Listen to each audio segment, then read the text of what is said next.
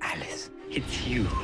1865, it was the first book, Alice in Wonderland, and there was nothing like it ever before. I mean, in terms of words and characters. Find her! Alice! The idea was to explore the nature of dreams. There's a collection of outsiders, and particularly Alice.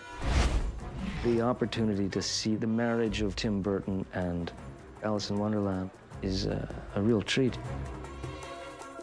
There's a lot of pressure in a way when you're playing such an iconic character. The hard thing is stripping away all the baggage that comes with her being Alice in Wonderland and just finding Alice.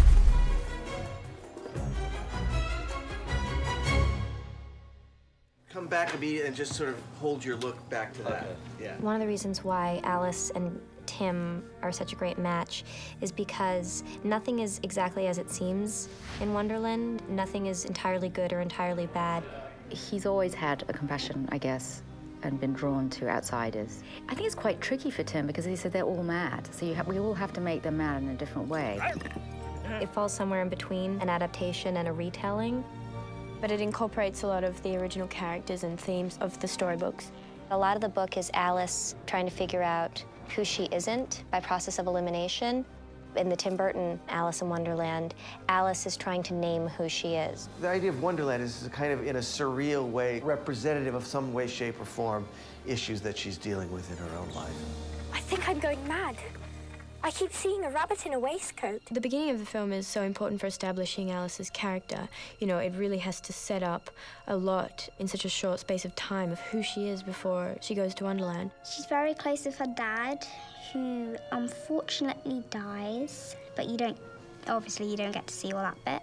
Her grief really unlocks her awkwardness and her uncomfortableness with the society that she lives in. You're not the same as you were before. There's a great line in it where the Mad Hatter says, "You seem like Alice, but you've lost your muchness." My muchness?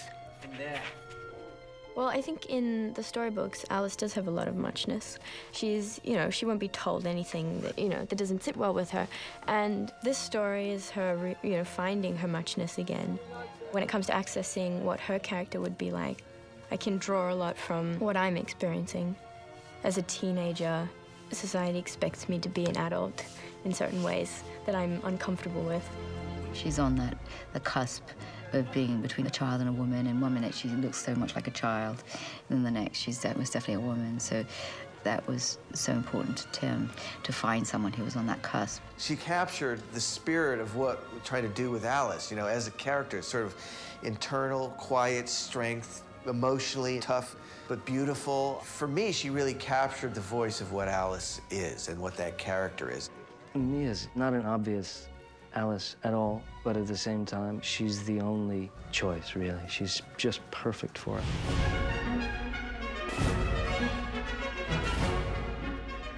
Use the curtains if you must, but clothe this enormous girl. I thought I would have like one costume maybe, but it kind of turned out to be, I think, 6 or something like that.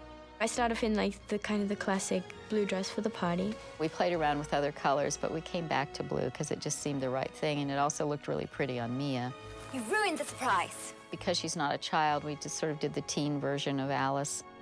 It's only a dream. When I shrink for the first time in the round room, I end up wearing an undergarment, which I tie around my waist so that it fits me somewhat. At the tea party, when I shrink again, the Hatter makes me a dress. It's out of a bit of her original underthing. So we had to really think out how all that worked together and make different scales of fabric and stuff to make it work with the, shrinking and growing of Alice. But once it started working, then we sort of just did it, and we had a lot more creativity with it. I would have regretted not seeing you again, especially now that you're you and the proper size. And it's a good size. It's a great size. It's a right proper size. It's so frustrating being a different size in the film. It is really frustrating having to be, 8 feet tall and then 6 inches. I have to be on platforms. A lot of the time I have to have different eye lines, so there's a lot of acting to sticky tape and to tennis balls. I've been growing an awful lot lately. Well, if you've got Alice when she's, for example, 8'6" tall, with her eye line there is at 7'11", and she's talking to the Hatter, they've got to be looking in the correct attitude. Have I gone mad? The fun part of being different sizes is being able to film in a teapot or Or film on a set where there's a giant table and, you know, a key that's this big that you can hold like, you know, a weapon or something. Why don't you slay the Jabberwocky yourself? It's been so much more physical than I ever imagined. Head, pull. You know, and Tim really likes that energy. Head, head. Apart from fighting a dragon-esque creature, the big deal for her is regaining her strength. When Alice embraces her strength, the queen is able to reclaim her throne. They both kind of reclaim their power and are changed by Alice's courage. We have our champion. Her experience in Wonderland is her finding herself again and finding that she, you know, has the strength to be even more self-assured. I love it. I love the main message of this in that it's an emotional journey for Alice.